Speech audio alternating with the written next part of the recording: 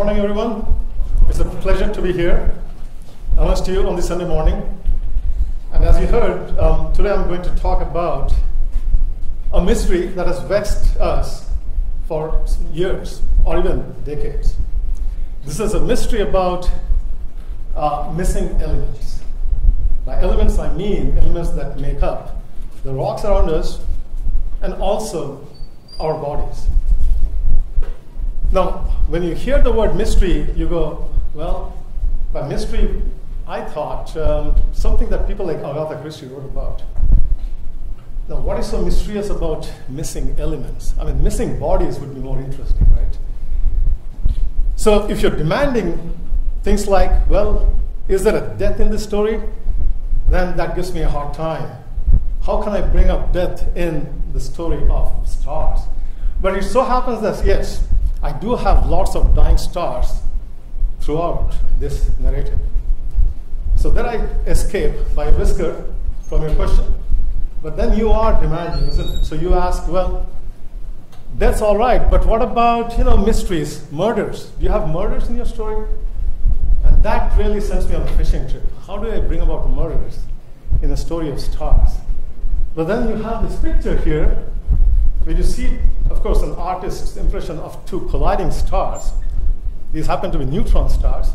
So yes, thankfully, I can imagine murders whereby I mean one neutron star ripping apart the innards of another neutron star, killing it in the process. So yes, we do have murders of that type. And they're important, as you'll realize in a minute. But yes, no, you're averse to demanding, so you go on and say, no. Something more gruesome. How about bodies, human bodies? So that is when I'm going to pull up this next slide and show you one. So what is the connection on one hand between dying stars or colliding stars, on the other hand, human bodies? And the secret lies in the composition of our bodies. So with that macabre beginning to this talk, let me lighten up the mood by telling you that you all are star matter. In other words, most of the elements in our bodies was produced in stars, in dying stars, including the most abundant element in our bodies, namely oxygen, which is actually a part of water. And you know that most living organisms have water by the loads. The other constituent of water, apart from oxygen, of course, is hydrogen. And by the way, oxygen in the human body is not limited to just the hind parts. Okay, this is just to show you how the fraction builds up. In addition to hydrogen and oxygen, we also have carbon, nitrogen, phosphorus, which is not shown. But these all elements, which are of course critical to life, are relatively light, by which I mean that oxygen atoms are about 16 times the weight of a hydrogen atom, nitrogen 14 times, carbon 12 times. But you know that there is also iron, which is something like 56 times the weight of hydrogen atom, and we need it to carry oxygen in our blood, right? But this narration doesn't end here. In fact, in addition to these elements, we also have trace heavy elements such as gold. Gold is important, although it may not be critical for supporting life. But it turns out that gold plays an important role in the health of our joints. So if you know of someone who has certain types of arthritis, chances are that he or she is being administered medication that depends on gold salts. So where were all these elements produced? Until recently, we knew that all the relatively light elements are produced in the core of stars. But some of the heavier ones, such as gold, in spite of lots of analysis, scientists were actually coming up short as the death of a star being the source of elements like gold or platinum, or even uranium, which of course is not found in human bodies, it is radioactive. But where are they produced? This was answered recently in August 2017, when for the first time we saw the collision of two neutron stars. Okay, we saw the ripples in space that were emitted by these collisions, and it traveled all the way through 130 million light years to us. If you think about it, 130 million years ago, we had only dinosaurs, or primarily dinosaurs, roaming the Earth. So it took a considerable amount of time, but it turns out that these distances are not the largest that we fathom in our quest for astrophysics. So let me begin the story by addressing where elements such as carbon, nitrogen are produced. This is where it helps to bring up this picture. It's a composite image of telescopic pictures that shows the Crab Nebula. The spiral-like distribution of the debris of a blown-up star was first observed in 1054 AD, okay, so about a millennium ago. And this explosion happened within our galaxy at a distance of 6,500 light years away. How was this produced? So let us back up a bit and analyze what happens in our own star, the Sun. As I speak here today, the Sun in its core is fusing hydrogen to produce heavier isotopes of hydrogen and helium. Now, if you begin with a star that is at least 8 times the mass of our Sun, it's going to keep on fusing light nuclei to produce heavier ones such as carbon, nitrogen, oxygen, which we find in human bodies, all the way up to iron, which is also what we find in our blood. But once a star tries to fuse iron into something heavier, it loses thermal support because fusing iron does not produce heat, unlike what fusing hydrogen does, which is why the Sun is burning. It is producing heat and light. So what happens when the core of a star, which is initially only about 1/5 the size of the full star, loses its thermal support? The only other force that is active at that point is gravity, which is all attractive. So to demonstrate the fate of such a star, which is in its death throes, let me use this basketball to describe a part of the core of a star. Okay? This is the core that has lost its thermal support. So all it can do is shrink. Okay? It keeps shrinking until it reaches the size of only several kilometers, at which point quantum mechanics, which governs the behavior of subatomic particles such as neutrons and protons, which make up nuclei, takes over. So those laws halt the collapse of the core.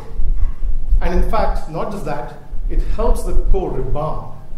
Now, I cannot produce quantum mechanics in this basketball, so I cannot make this basketball rebound. So instead what I'll do is, I'll ask you to pretend that this basketball is just some element in the core. Okay? And to mimic the rebound, I'm going to drop this ball. Okay, so as the ball bounces off the floor, you'll imagine this ball to be just a piece of this big core inside the star. But while this is happening, all in a fraction of a second, the outer layers of the star have not yet realized that they no longer have the support of the core underneath them. So they start falling in with a delay. So while the core material is bouncing outward, the outer layers of the star are falling inward. And what happens when the two meet? This is what we'll demonstrate by dropping these two balls. But what is your guess? What do you think will happen?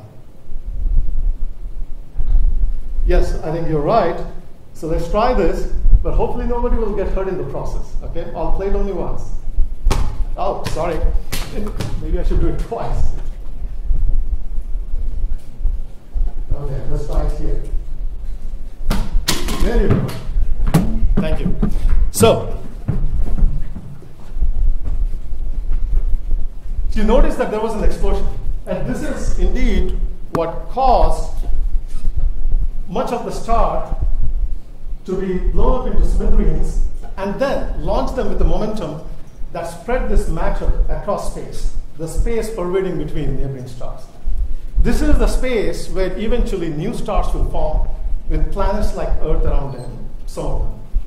And those planets may be habitable, producing life. And life will then incorporate in it these elements that were formed in the core of the star. Okay? Okay, so this is a very interesting way nature uses to unlock the elements that are formed inside a star. Now, while this expansion and collision is happening, there are heavier elements also that get formed, such as I mentioned uranium. But the puzzle is that not enough of those heavy elements are produced. So the next question is, where are they produced?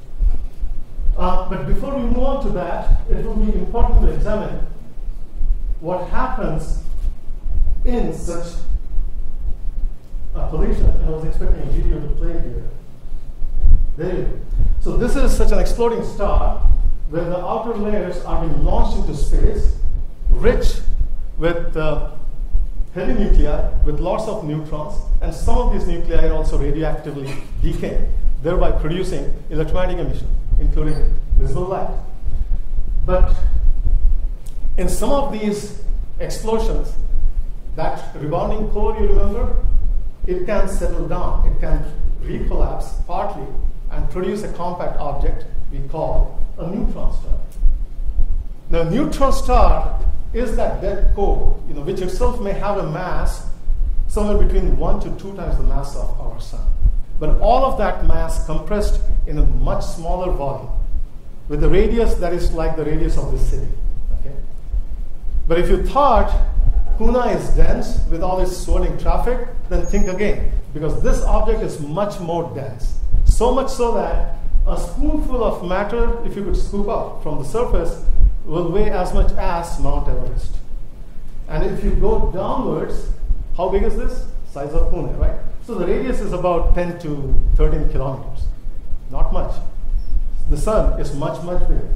So if you were to dig down to the center, then we expect that the density will be about twice the density of a nucleus that you see on the surface of Earth. Now, back to the case of the missing elements, right? Like gold and platinum. Where can they be produced? Now, if you think about this neutron star, you notice that, okay, you have a huge nucleus. I mean, the star itself can be thought of as a huge nucleus because it is comprised mostly of neutrons, okay, and a constituent of a nucleus. So if you could somehow pry apart big chunks of this neutron-rich material, then maybe you can produce heavy elements. Gold atoms have a weight of about 200 times the weight of a hydrogen atom. Okay, uranium is more than that. But how would you tear this apart? The idea lies in what happens when the moon goes around the Earth. What does it do? It raises tides. So moon is able to exert enough gravitational attraction on the Earth to make its water bodies flex, okay, stretch and stretch. But how do you do that for such a strongly gravitating tight object? And there, scientists figured that the trick is to bring close to one neutron star another neutron star, or even a black hole. Because the tidal stretching of another compact object that is very close to it, maybe only about another diameter away from it, can create such disruptive forces that they can break apart at least the outer layers of a neutron star. And this is the type of event that we observed in August last year, on the 17th of that month. So this is a simulation that is produced by solving Einstein's equation. We have two neutron stars in the simulation, and we start this animation when the two neutron stars are still several radii apart, orbiting around each other. But the orbit shrinks because the system loses its gravitational energy in the form of ripples in the curvature of space-time, which we also call gravitational waves. But as they come close by, and before they in fact coalesce, you notice that some of the material from these two neutron stars gets disrupted and strewn across space. It is this material that is rich in neutrons, loads and loads of neutrons, which again can break radioactively or with nuclear fission. Nuclear fission is something we use in our thermonuclear reactors to produce energy. So this fissile material will also produce energy and light. The question is, did we, in addition to the ripples that were observed by LIGO and Virgo detectors last year, also observe electromagnetic radiation expected from such decay and fission, because that will then give us evidence for the production of heavy elements. And the answer is yes, we did. This is a picture taken by DCAM, which stands for the Dark Energy Camera, about half to 1.5 days after we got the gravitational signal in LIGO. And you see the emission in the form of this spot in its host galaxy, the brightest image here. And the host galaxy happens to be what we call NGC 4993, another of those unimaginative names that astronomers come up with. This is in the direction of the constellation of Hydra, 130 million light years away, as I mentioned before. But how do we know that this is not an nearly everlasting star? That is because when this camera waited for a couple of weeks and observed it again, the emission was gone. This was again predicted by astrophysicists to be something that should happen as this fissile material exhausts its fuel. So this is one puzzle that we landed up solving. So this is the type of nova that produces elements such as platinum and gold. But it also throws up new challenges that we have not solved yet. For example, members of my group were involved in studying other types of electromagnetic emissions, such as radio waves. And the radio waves are still being emitted by whatever lies optically invisible in that spot in the sky. So what is the cause of this emission? We have some answers, but not complete answers. Similarly, high energetic photons or light particles in the form of X-rays are also being emitted from that spot. Not showing up here because this is not showing X-ray emission.